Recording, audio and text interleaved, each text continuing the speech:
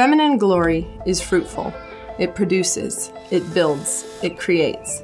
And it does so in ways that are profound and staggering and surprising and beautiful and frequently messy and hilarious and ridiculous. Fruit is never ever tidy, and building things always makes a mess. So keep your eye on the harvest and realize that in this world God made, the mud is an essential ingredient. Think about the finished house and realize that the sawdust is a given. As we build, as we glorify, as we try to imitate God in our fruitfulness, we should make sure that our vision for what that will look like is shaped by what God Himself has shown us, and not what minimalist lifestyle magazines claim the beautiful life is. On the other hand, the mud isn't the goal, the sawdust isn't the final product.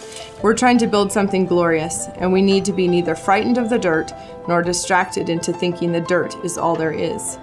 So be the glory of your husband.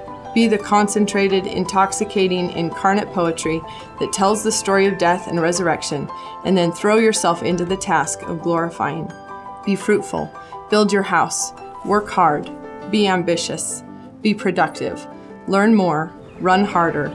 Take the gifts God has given you, the desires He has given you, the constraints that He has given you, and then figure out how to weave those into something glorious, something compelling, a beautiful aroma that can't be contained, and that beckons a broken world to come and taste to see that the Lord is good.